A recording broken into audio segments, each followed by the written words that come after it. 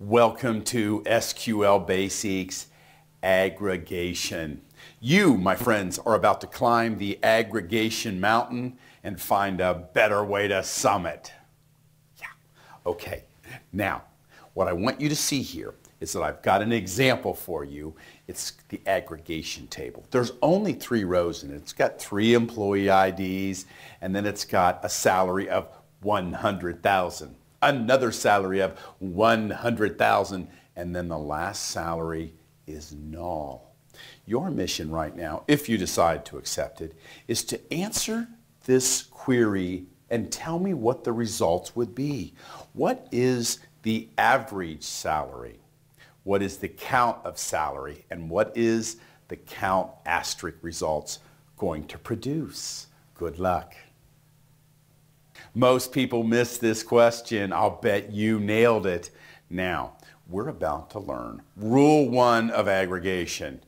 Aggregates ignore null values. Talk to the hand. That's what the aggregation says to the null. Now, take a look again. We had 100,000 salary, 100,000 salary, and a null salary. So the average salary, 100,000. If you did the math on it, they'd say 200,000 divided by 2. Average is 100,000. They completely ignored the nulls. Now, when we do a count of salary, we come back with a 2 because, again, we ignored the null salary.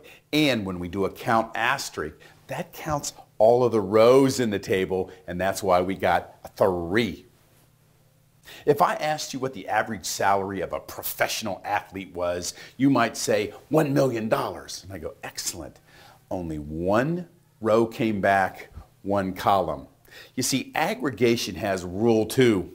It's going to come back in 1 line. So when we ran our query, we only got 1 row coming back, and that's the way aggregation is designed. This is a beautiful thing, but it's going to cause a lot of problems, so we're going to work with a lot of great techniques on how to include aggregates in large reports. So this is going to be a very important chapter. Stay with me. Let's just define this right off the bat. There are 5 aggregates: min, max, average, sum, and count. If you put those in front of another column, it's going to be an aggregation query, and we're going to see that in our next example. Here is an example of all 5 aggregates in a query. We're going to select min salary, max salary, sum salary, average salary, and a count of asterisk from our employee table. Question for you: how many columns are coming back? How many rows?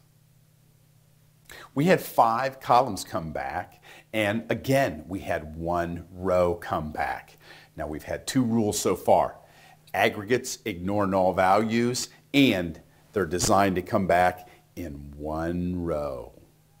We're going to see something new coming up. This lesson is brought to you by Coffing Data Warehousing. The next is Query Chameleon, a query tool looking to help your data adapt to any surroundings. Hi, this is Tom Coffing. Thank you so much for watching the video. Please hit subscribe to make sure you are kept up to date on all our videos.